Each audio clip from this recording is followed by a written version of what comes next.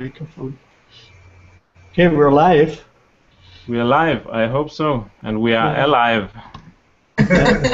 So we just have some last-minute troubles getting into this Google Hangout, but now everything should be set. My name is Johannes, and I'm gonna lead this the next hour, where we're gonna talk about the 3 essential dimensions of integral love relationships, and we have the honor to talk to Martin Ucik today, and we have Pernille and Steen as well. Maybe everybody could just give a brief introduction of themselves. I'll just start with myself. I met Martin Ucik about 3 years ago, where I invited him to Denmark, and since then we've been doing about 4 or 5 workshops in Denmark, and doing that since 2012, I guess, yeah. So it's about 3 years. And I came in touch with Martin through his book, Integral Relationships, which has now been published in Danish, and the 2nd edition is on its way now. I was really moved by this vision of integral relationships, but I don't think I will talk more about that now. Martin will go more into depth with integral relationships and the vision that comes with this way of viewing relationships. So maybe I'll just shift over to Steen and Pernille, and you can just say a little bit about yourself as well. Yeah. I'm Pernille. I met Martin February this year at a workshop you held, Martin, in Silkeborg about integral relationships. And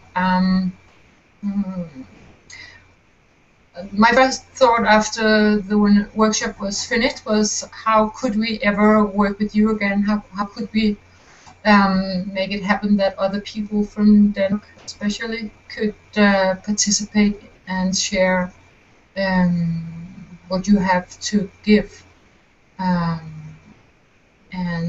yeah, I guess that it's going to happen in a while. So I'm looking so much forward to your training, and yeah, yeah, that's all for now. Yeah, Martin is going to lead this 1-year training, but I think we will come back and talk more about that in the end as well. But yeah, and Steen.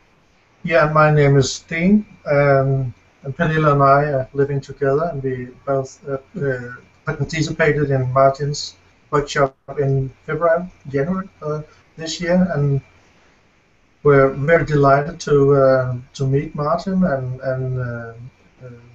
participate in the workshop and learn about relationships and how the we space can expand. And I think Martin will talk a lot more about that later. Yeah, sure. And welcome to you, Martin, as well. Maybe you can also say a few words to people who are new to your work about who you are. Yeah, who am I? It's always a very big question, right? Who am I?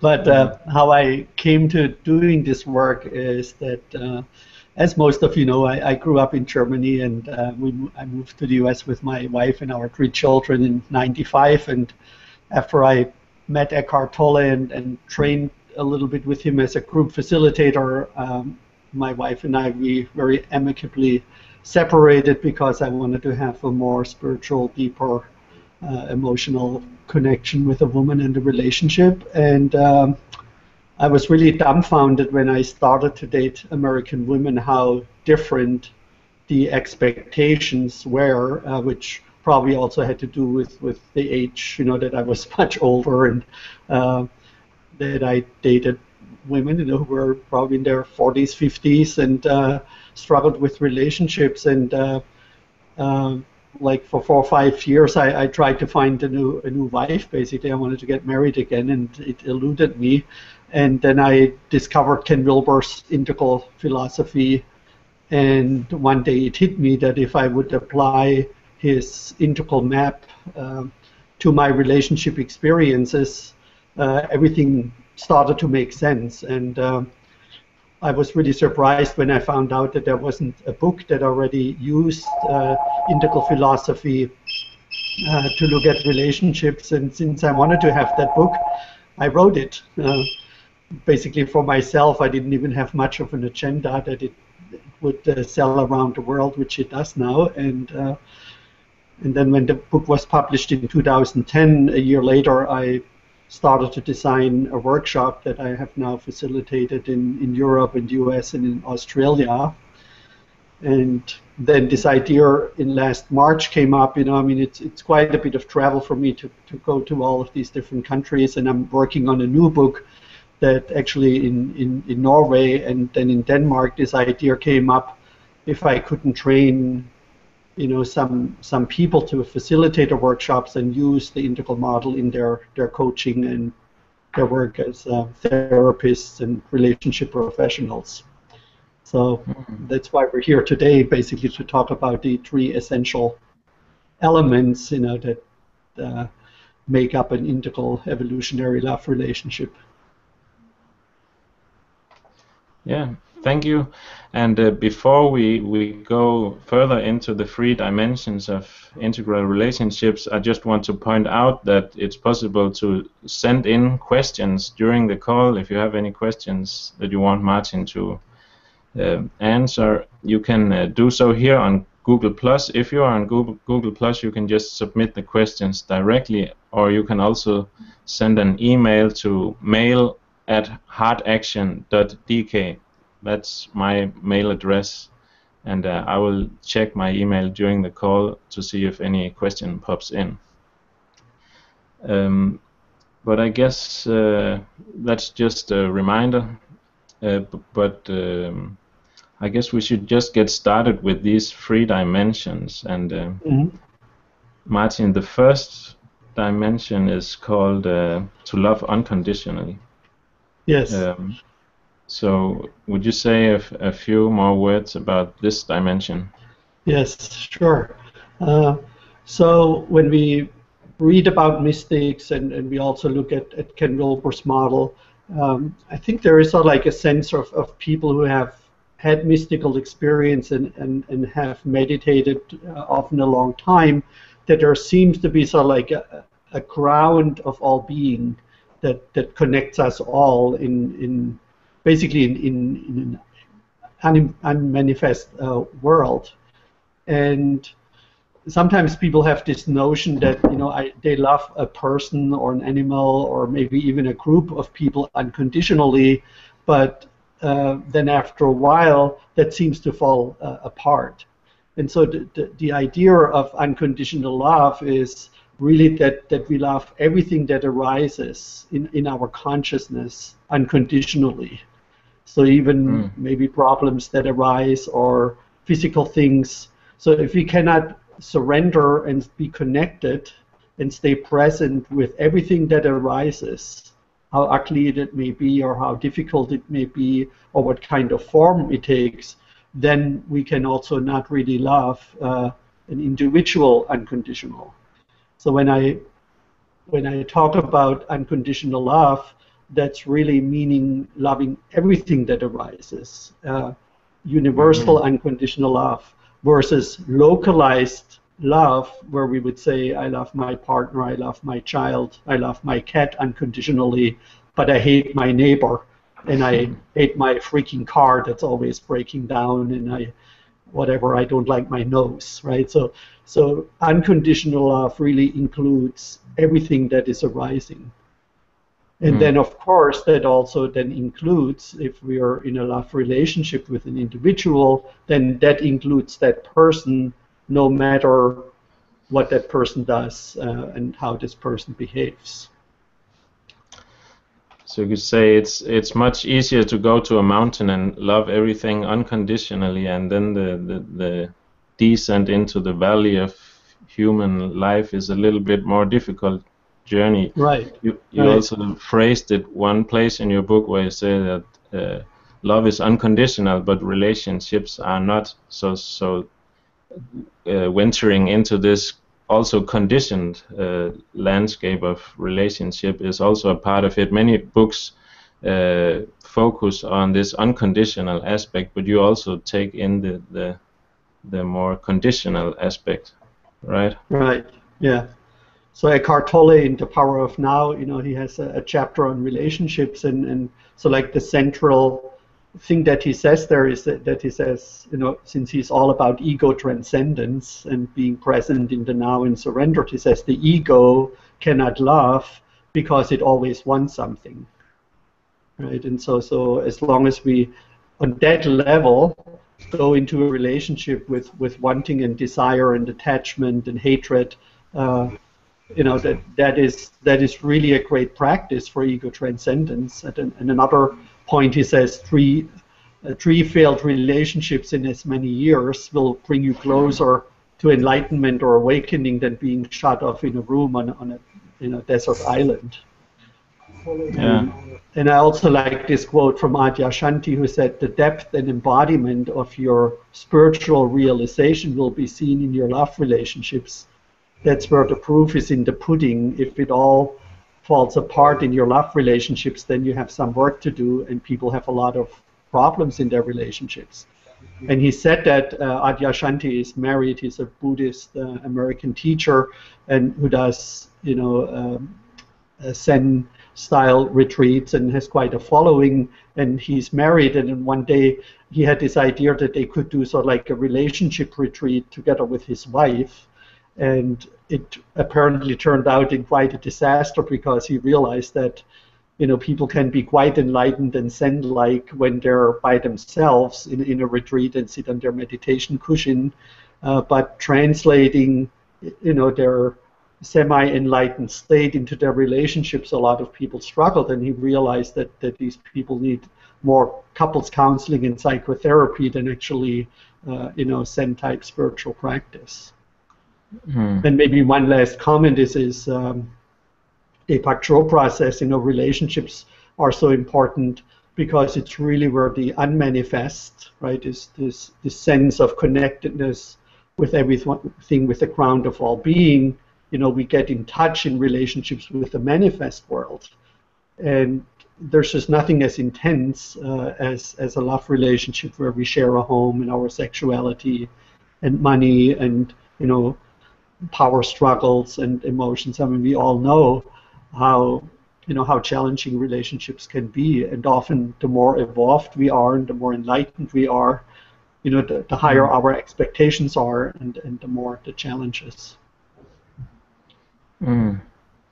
But you could maybe also say that some people don't really recognize this unconditional dimension, or so for them maybe it's also a step on the way to experience that.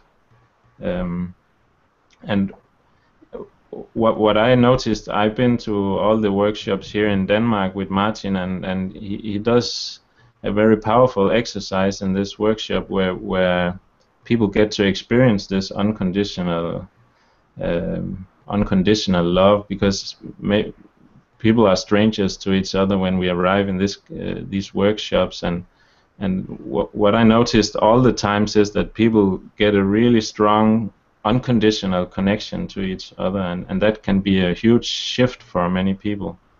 But you're also gonna do work more on this unconditional aspect on the 1-year training. Can you maybe say a little bit about that?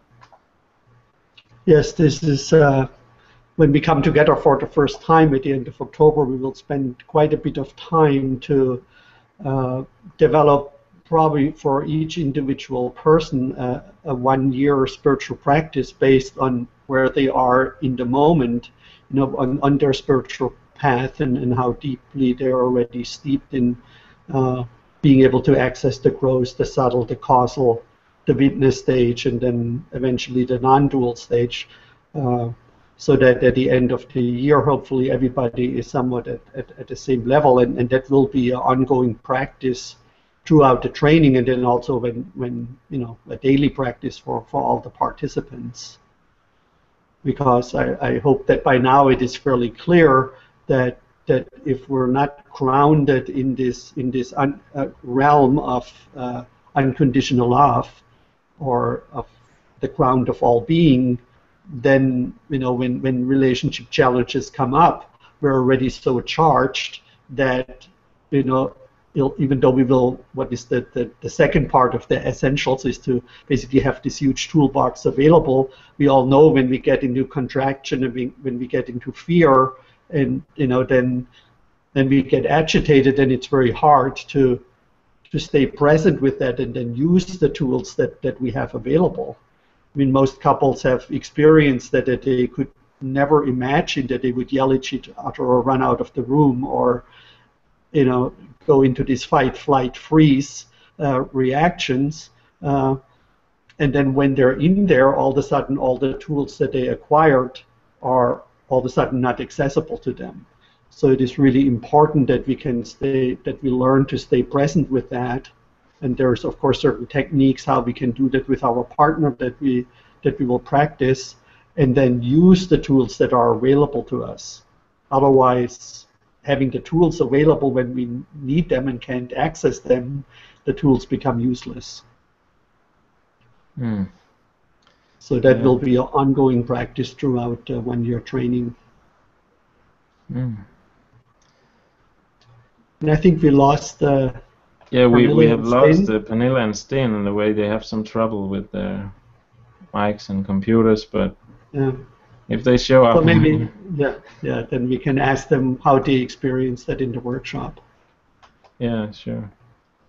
Do you want to move on to the next one? Yeah. So basically, this was the first two.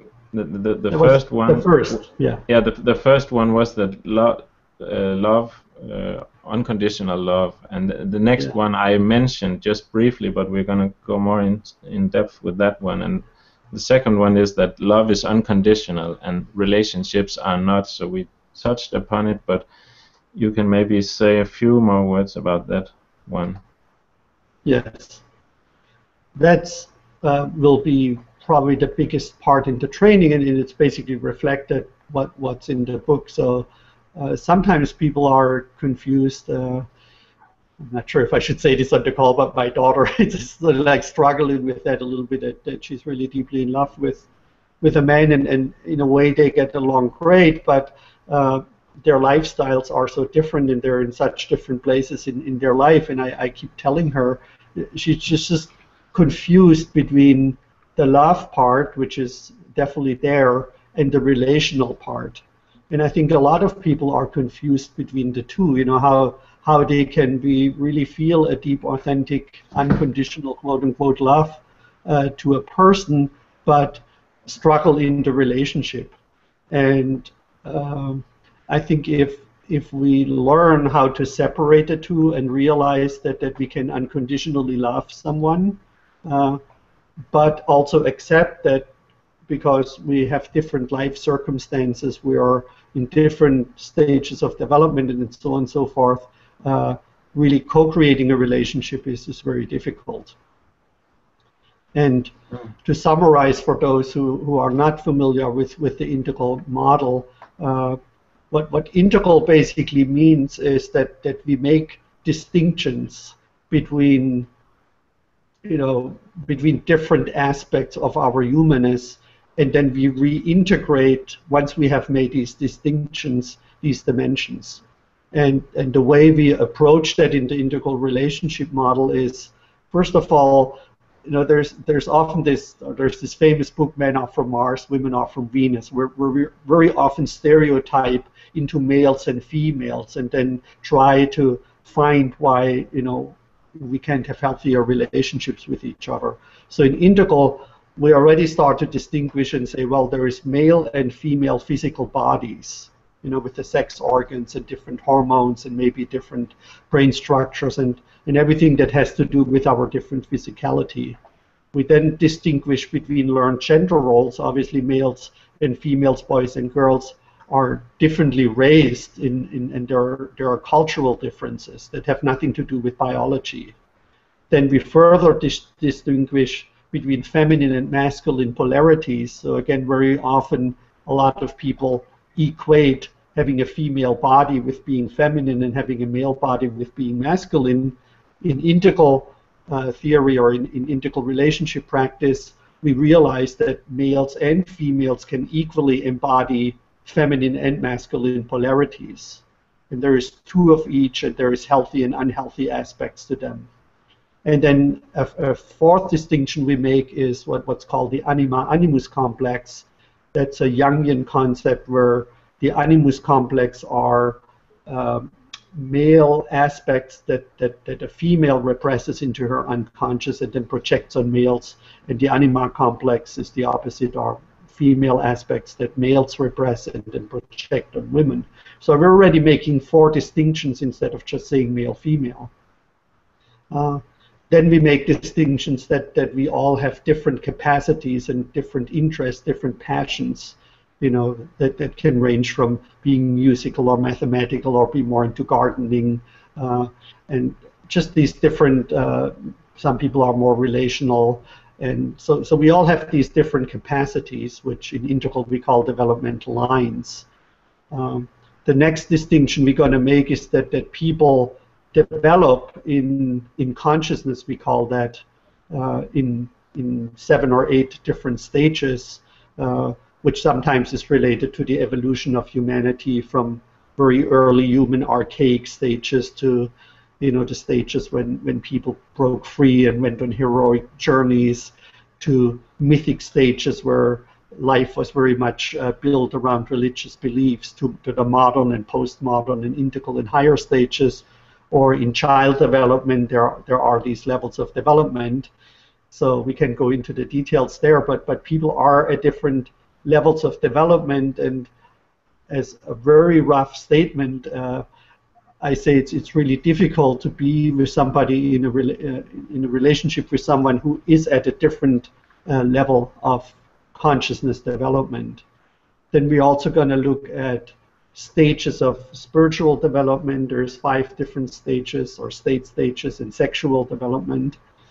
So the model becomes sort of like 3-dimensional, that we're not only looking at flat puzzle pieces that are laying around, which very often relationship teachings are, and they're very valid, because you need to be aware of all these puzzle pieces, but there is also vertical development where things become more 3-dimensional, so to speak.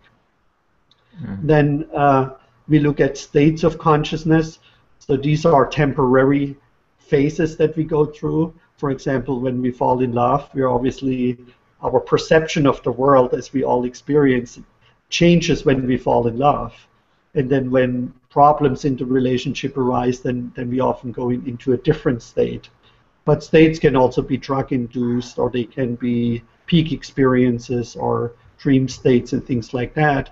And last but not least, we're going to look at types, personality types, like being an introvert, being an extrovert, the 5 love languages of people have these preferences, how they give and receive love, either through touch or through words or through acts of service or spending quality time or gifts.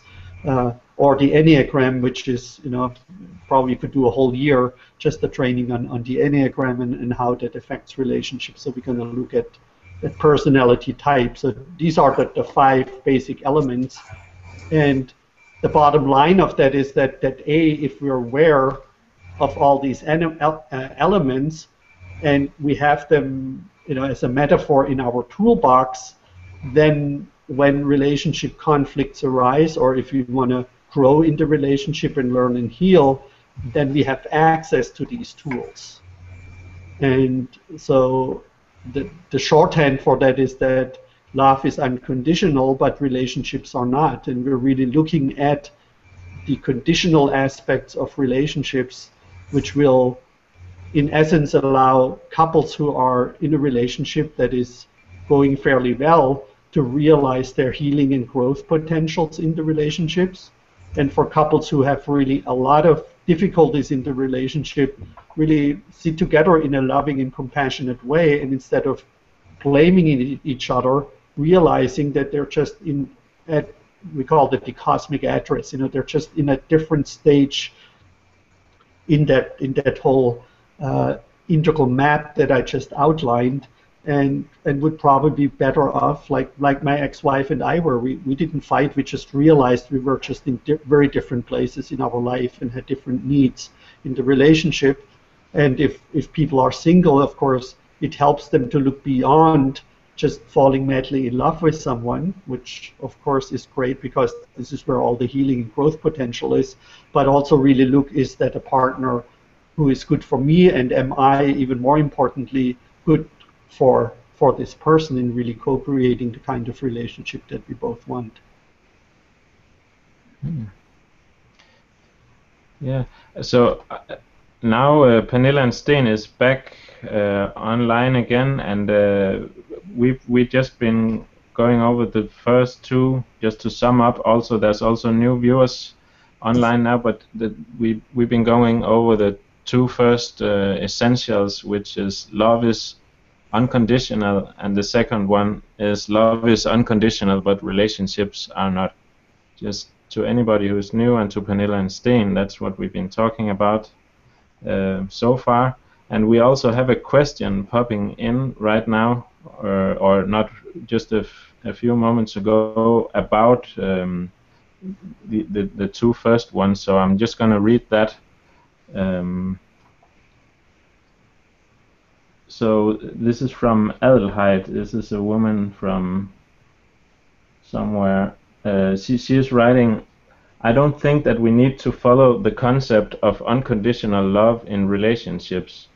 When you don't have a partner with whom you are safe, the unconditional love puts you into situations which women in the past centuries have had all the time, that we allow the others to abuse us, and we called it love, perhaps.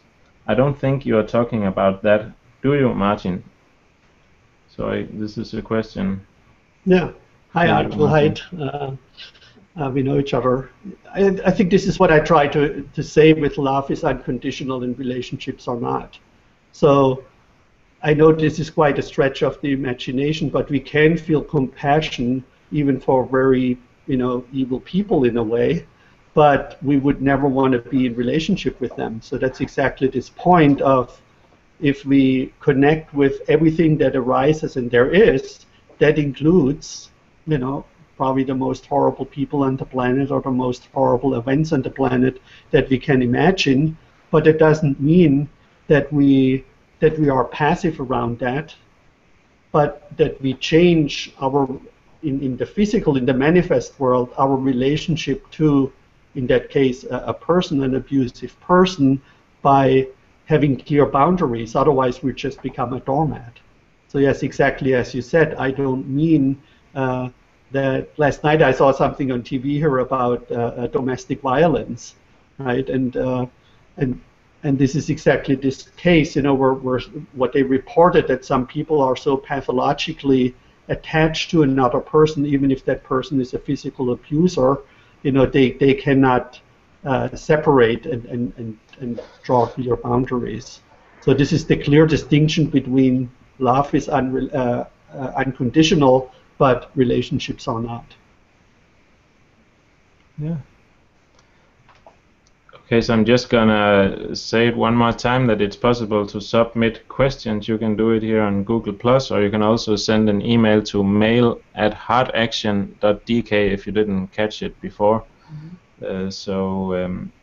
But now that we have Pernille and Steen back online, maybe you missed a little bit of what was going on here, but maybe you have some reflections on these two themes of unconditional love and the other, that unconditional love is a fact, but relationships are not unconditional.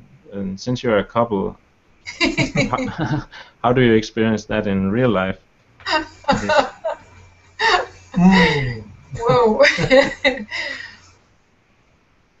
Unfortunately, we missed a lot of your points here. The last 7 minutes, Martin. We just fought with the technique, and so actually, I think that you should move on, and maybe we can, join you in a Well, maybe you can reflect a little bit how, when we did the workshop, you remember we started with the circle, with the unconditional love part, Yeah. and meditation, and I think throughout the workshop we had exercises, woven in that would allow people to connect on this unconditional level.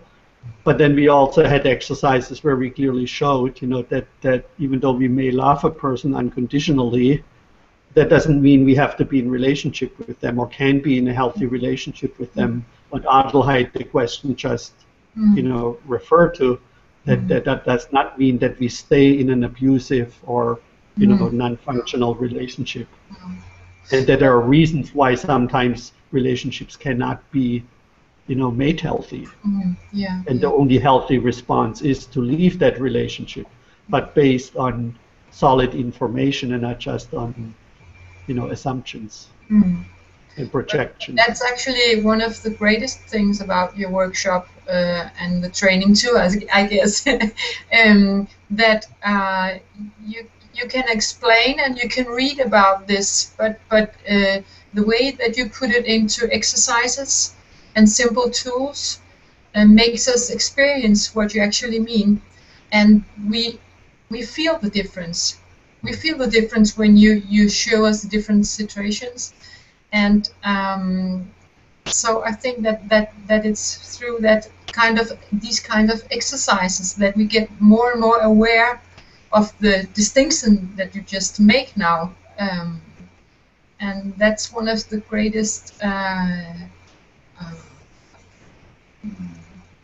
In fact, one of the greatest arguments for joining the workshop and joining the course.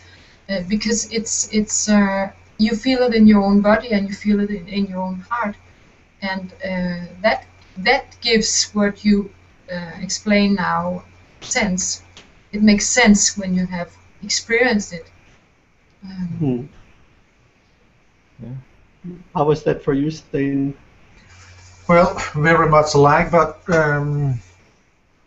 for me it's very important that the that I can feel it in my body, all the things, all the exercises that you taught us and that you showed us, and for me it's very important that what you are teaching is also what I can feel in my body, and you're very good at doing that and educating in that kind of way. So.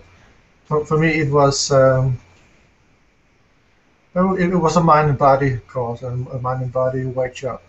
And then you sort of you sort of create an awareness that we actually know what you're teaching us, but we didn't know that.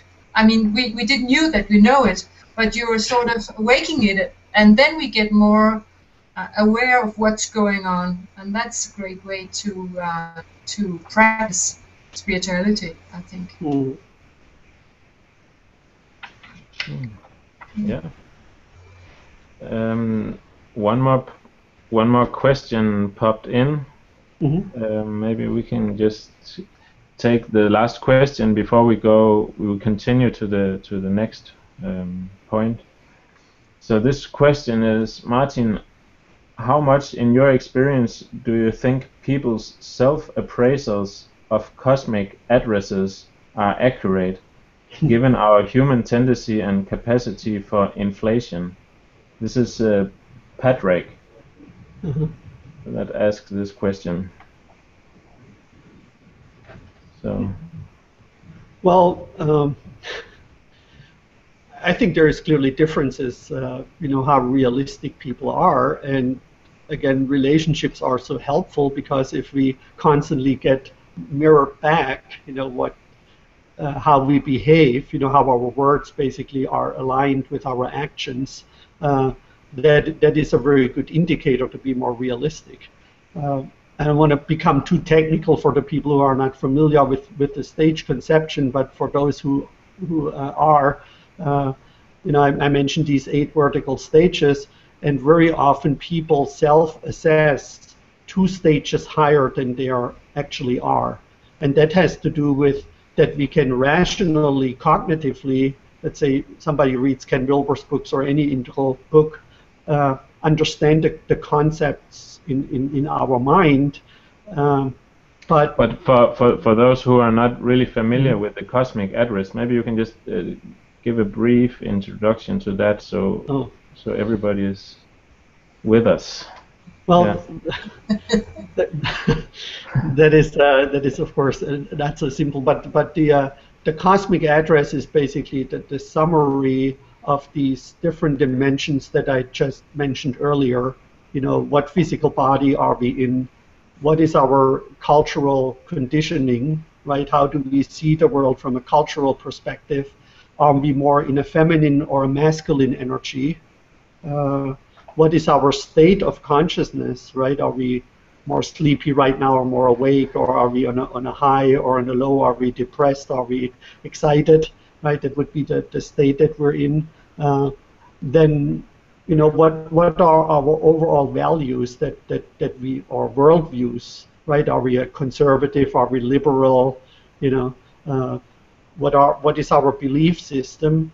And what personality type are we? Are you an introvert, an extrovert? What Enneagram type are you? So the combination of everything that makes you human, that unless we have this map and really, as Steen and Pernille said, you know, have explored it not just in our head, but really lived it first in a workshop environment, in a training environment, and then in a lived reality, then, you know, it's very hard to kind of like become so aware of where you are, you know, what your cosmic address is and what your partner's cosmic address is.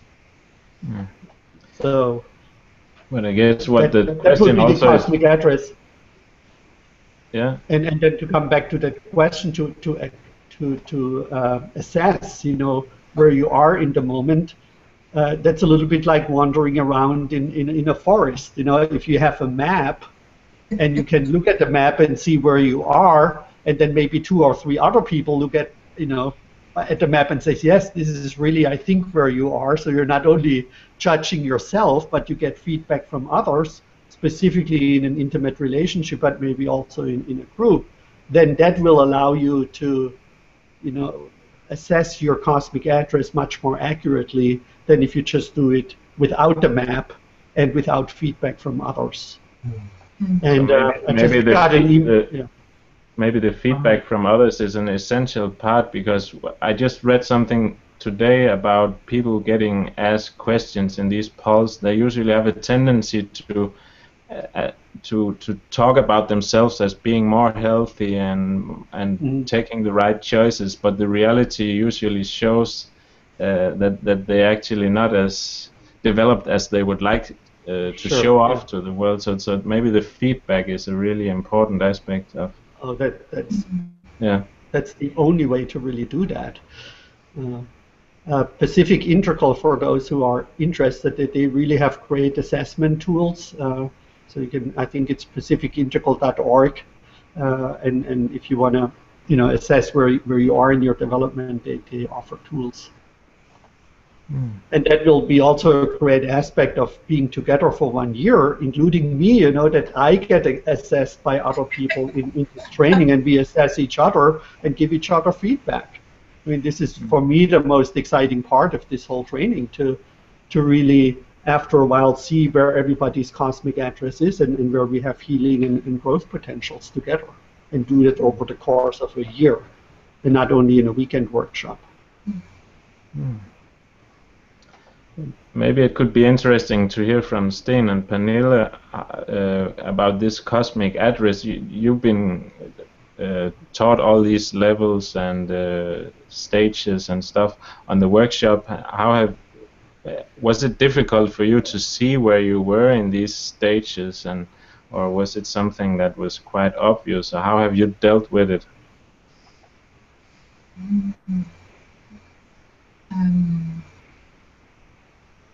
Well, I look upon it as I think that I am in many different places all the time. So I don't consider myself as a person in one specific address. I think that have different addresses actually. Oh yeah, yeah. And that I'm all the time working on getting on a higher level, but sometimes I'm working on a few addresses in this corner, and sometimes I'm working in another field. Does it make sense? Oh yeah. Yeah. So because I think that if you just think that you're one place, you get lazy, or you get blind, or you get just Stuck. you forget what it's all about. It's about awareness, being aware, being critical and gentle at the same time. Like you know that you have to grow every day. But sometimes it's the field where you have your children, the connection with me and my son, for instance, and their work in some aspects, and at other times it's how I relate to my customers. I mean, and it's all part of my relation, and then in that way when I grow in all the different addresses, I raise my capacity to grow as a partner. Yeah.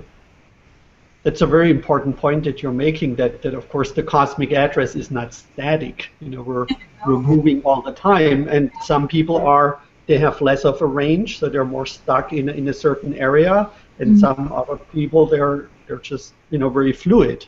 Yeah. And some people are very fluid in maybe not such a healthy way, and other people are very fluid in a very healthy way by adapting to whatever is in front of them.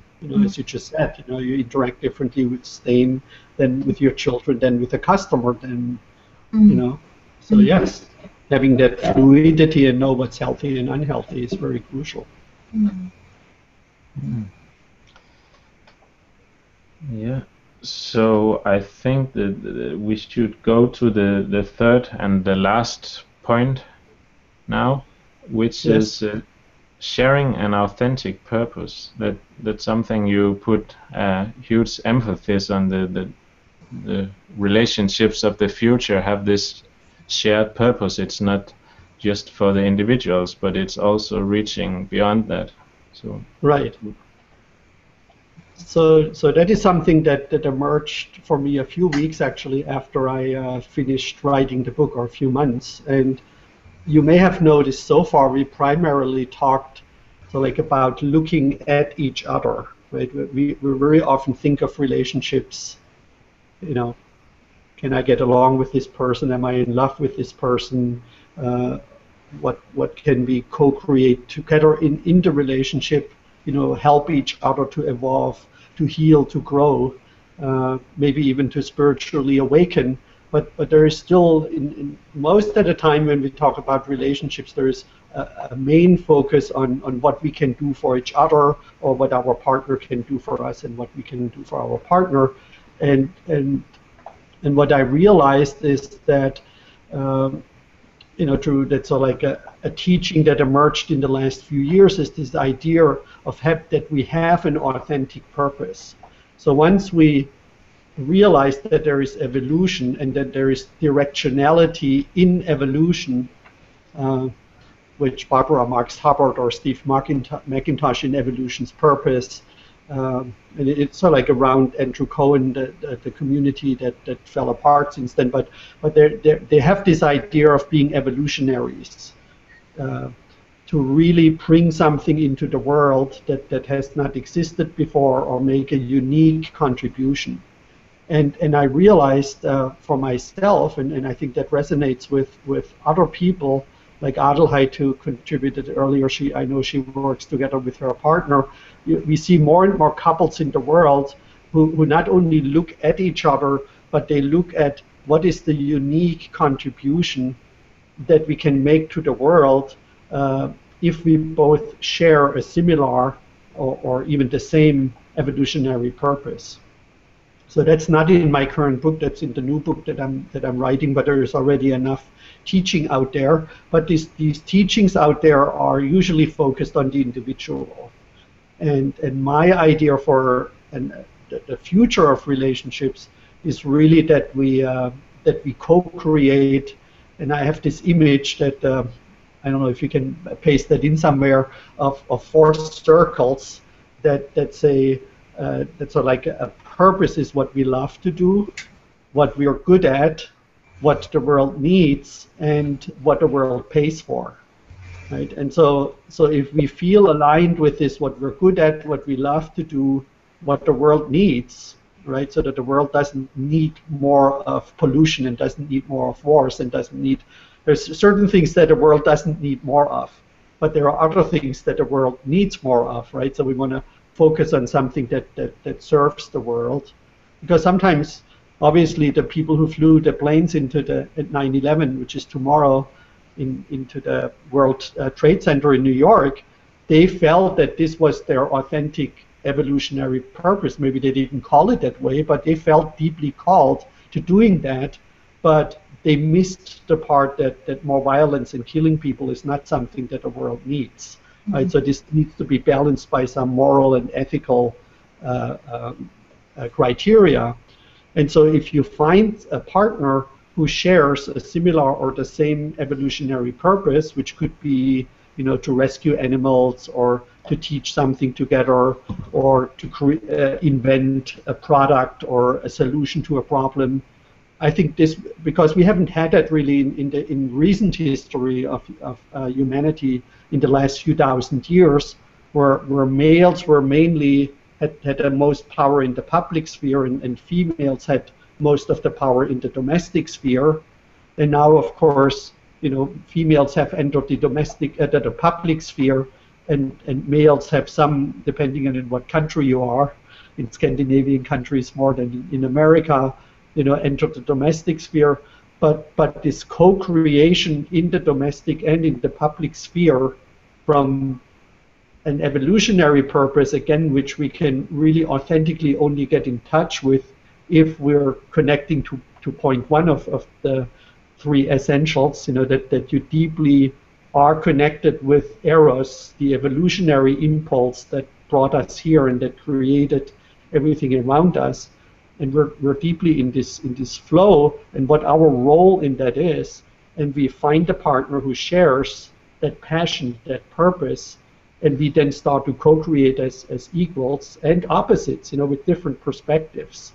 I think Jürgen Habermas said, we can never have the whole horizon in our view. We only see basically 180 degrees, right? What's in front of us. We don't see what's behind us. And so maybe that's a simple metaphor where co-creation makes so much sense, where we may have opposite views and opposite perspectives, but we're equals, from the level we're looking at reality and where we feel this is our purpose in the world. And so, I feel really deeply, deeply excited about that, because I briefly experienced that in a relationship, and it turned out that my former partner didn't really share my purpose, but when we were co-creating, that was just like so utterly exciting. It really dwarfed anything else that I had ever experienced in a relationship, to be in this evolutionary flow together and to co-create. And I think that's really the future of not only relationships, but really the future of humanity, that we co-create in this evolutionary flow together. And so that will be part of the training that we're going to start at the end of October.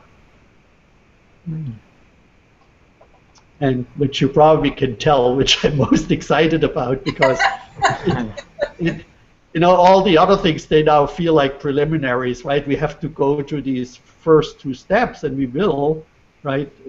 Practicing that we really can not only love unconditionally, but then as the next step, really connect deeply with this evolutionary impulse and evolutionary flow, then get all the tools that we need to make a relationship work, and then the 3rd step, really co-creating out into the world, as this utilitarian statement, to serve the greatest good for the largest number of people, together as a couple with equal rights and responsibilities.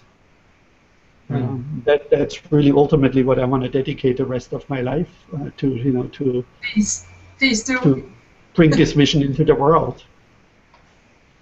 And so I'm grateful for everybody who's on this call and who's watching that, and to you, Pernille and Steen and Johannes and everybody at ID Academy who offers all of us this opportunity, I think, really for the first time in human history. I even go that far to bring a group of people from all over Europe, at least, together to explore this over the course for 1 year and then realize it in their day-to-day life and then have it spread out into the world. That's the only way that this can happen. Not just by me having a vision, but really others coming together and sharing it, practicing it, refining it, living it, and then after a year, I think we will have a real solid first emergence of that in the world. Yeah. Thank you. And I just wanted to bring in Steen and Pernille maybe one more time, because we just talked about this issue about sharing an authentic purpose, and how has it affected you hearing Martin probably also in the workshop talk about this idea of sharing an authentic purpose, or was it something you already did, or was it, how do you relate to that?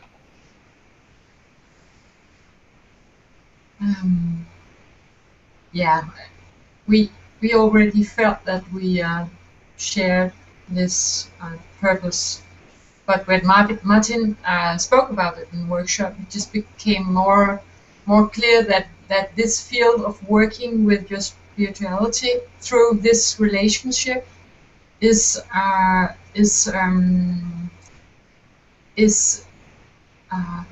maybe the best way to grow.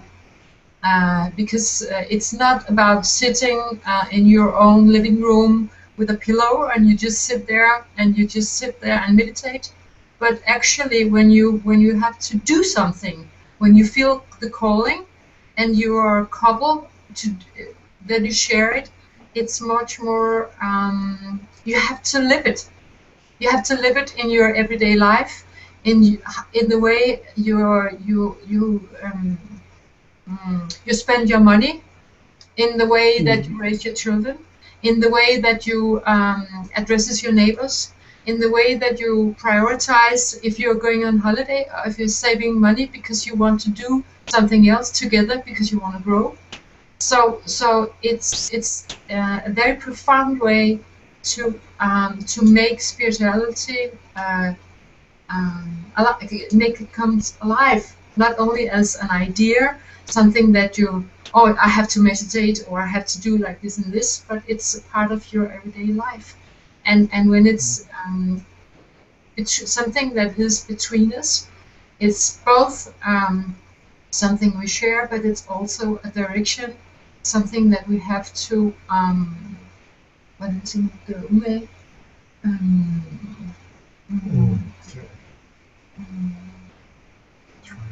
put a lot of attention to. Yes, and you have to put attention to it all the time. You have to be aware all the time. Is this the right thing to do in order to obtain this and that?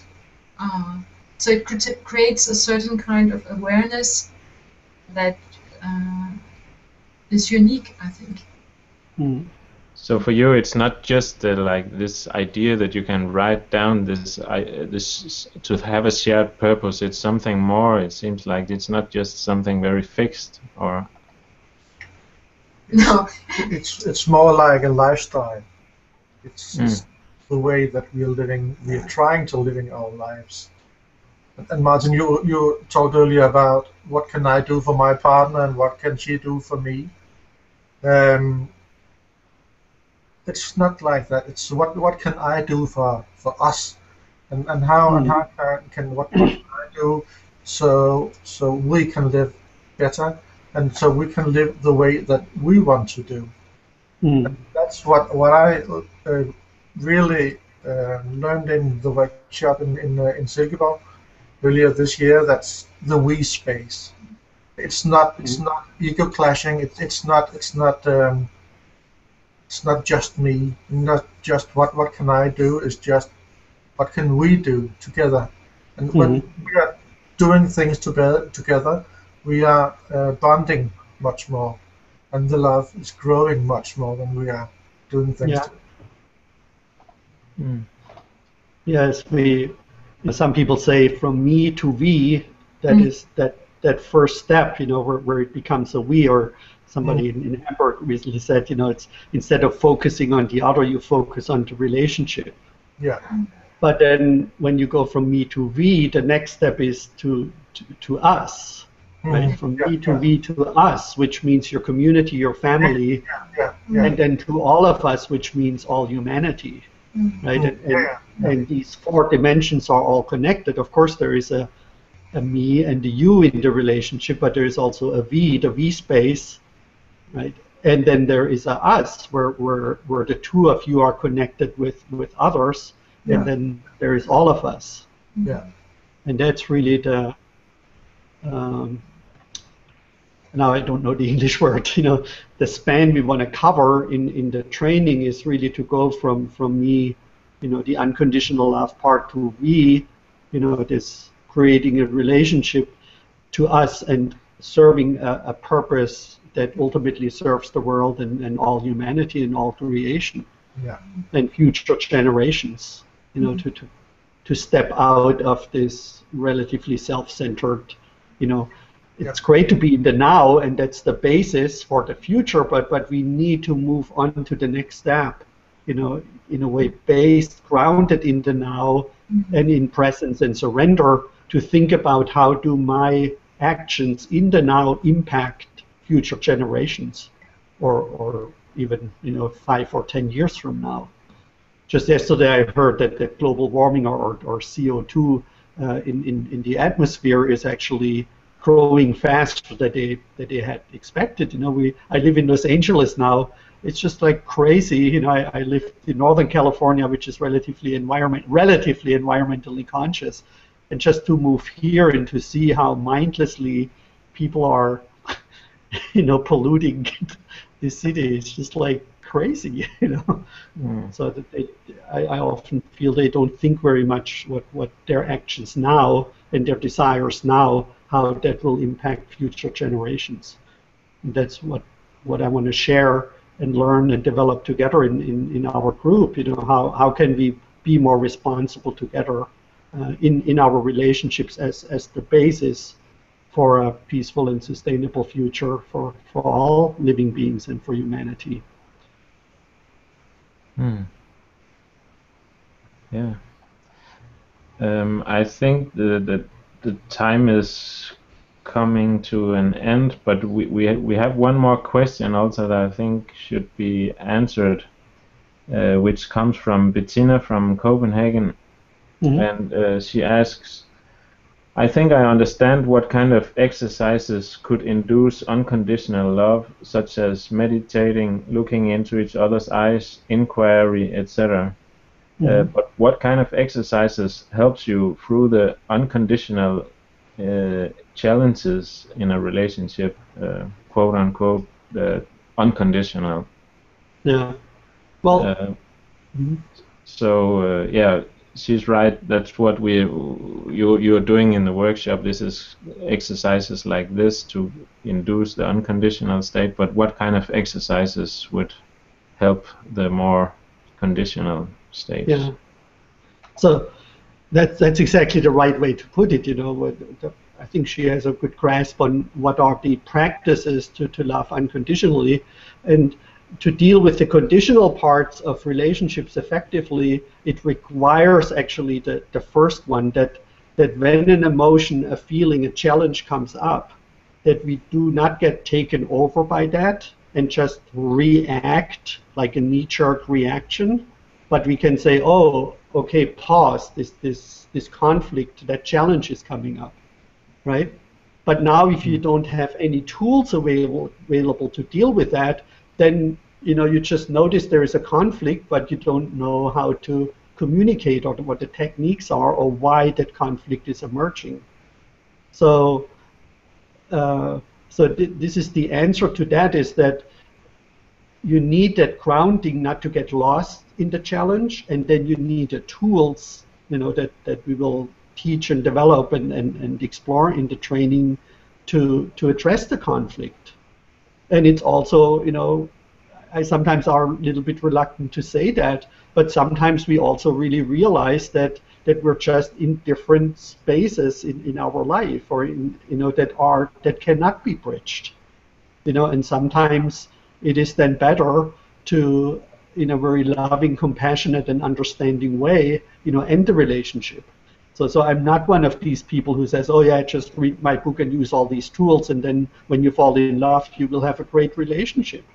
It sometimes the relationship becomes great because we realize we're not meant to be a lifelong couple, but we were meant to be together to learn what we had to learn from this relationship and then to move on. So I want to be very clear about this. This is not sort of like the 5 secrets to have like an amazing relationship. It's the 5 secrets, how you can potentially create this relationship. But sometimes it requires, as Adelheid also in a way pointed to end the relationship. So I hope that somewhat answer that question, that we need to be grounded in both. And maybe I want to close on my part with this statement. It's really deeply grounded in Immanuel Kant's philosophy of theory without experience is blind, right? And that's what Steen and Pernille talked about, that just having the theory, if we don't experience it, it's blind, it's useless. But experience without theory is actually, I'm sorry, I got it wrong. Experience without theory is theory without experience is mere intellectual play. In other words, we can talk about this forever if we don't experience it. But experience without theory is blind, which means if we stumble around in our relationships without having the tools, the theoretical background available, then we're basically we're like blind people stumbling around in the dark. So I should have read that off my book, but you get the idea, right? So we need both the experience, and the theory in order to make sense of our human experience. One without the other is not really good enough to address the challenges that we're all facing in our modern and postmodern lives. Mm. Yeah, and I guess that's also what's really what I really enjoyed about your workshop, that it is actually both theoretical and also practical and experiential. So maybe we should just use the last few minutes to just talk a little bit about this training and that's coming up. And Martin, is there anything you need to add to this? Yeah, maybe Pernille and Steen can, because so we're basically the team who are putting together this training and organize it together with ID Academy, which is one of the largest schools in Scandinavia for psychotherapists and mindfulness and coaches. And this will also be, now I'm doing all the talking, this will also be a certification training. So you have multiple options. You can just participate in the one-year training. With we come together 4 times for 5 days from Wednesday through Sunday in Truholm near Copenhagen. And then we will meet every 2 weeks online through video. And there will be, of course, assignments throughout the year. And then at the end of the training, you can get certified as an integral relationship practitioner, which will be through ID Academy. So you can use that as credentials for your coaching or couples counseling or whatever you do practice. And then we will have 1 more modules for people who did the 4 first modules, which will be for people who want to facilitate these workshops that we have talked about. So that's an additional module that you may or may not want to do. And the information about the training is at idacademy.org, on idacademy.org website. And just coming up, there's one extra question coming in about the training, so I thought that would be relevant to just bring that in, and that's a practical question. Can you give an estimate about how much time a day I will need to practice and readings and stuff like that? It's from Sandra. Yeah. So how much does it require, this training? It depends, of course, a little bit on how much somebody already knows. So we will have about 3 books required reading, between the modules. So it will be about 12 books to read. And again, depends a little bit how fast somebody's reading, or maybe have already read the books. So maybe that takes an hour a day, I don't know. And then some people may already have a spiritual practice, or it will be not only a spiritual, but more of a what's called the integral life practice, body, mind, heart, and soul development, because they all work together. So, that's probably another hour a day, but most people, or some people, may already have elements like that. So I would say about 1 to 2 hours a day. But if you already read books, if you already exercise, and if you already meditate, then you can weave that into your day-to-day life. And then the support calls, they will be every other week for probably an hour or 2. And then there will also be individual coaching. So if people get stuck in some areas or need some more support, then there will be one-on-one sessions as needed with me and the training. Or possibly also with Steen and Pernille and you, if it's a local thing. Yeah. So I guess. Did you want to add something, Pernille and Steen?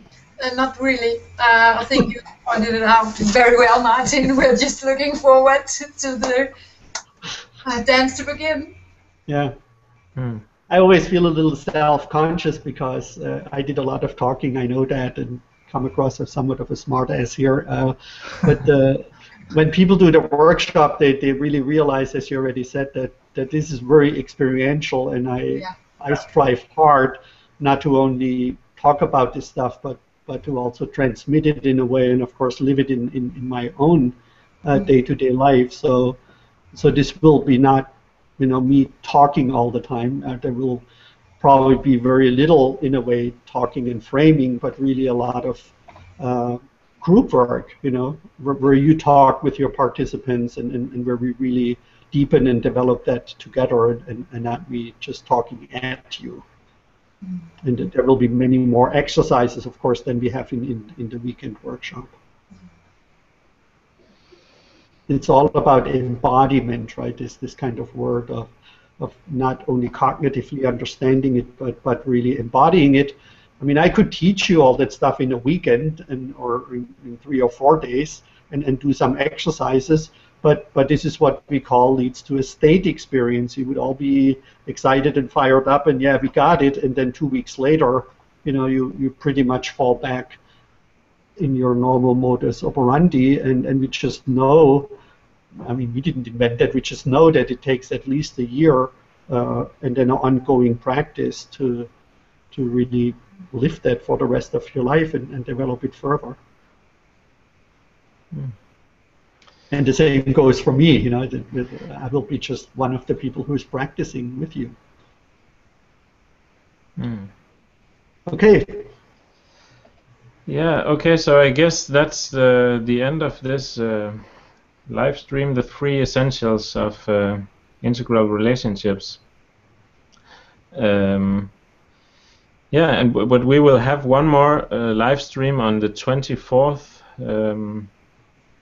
Could you introduce that, Martin, just the next call? Yeah. That will be with Ole. What's his? I always forget his name, last name. Ole Vadumdal. Yeah.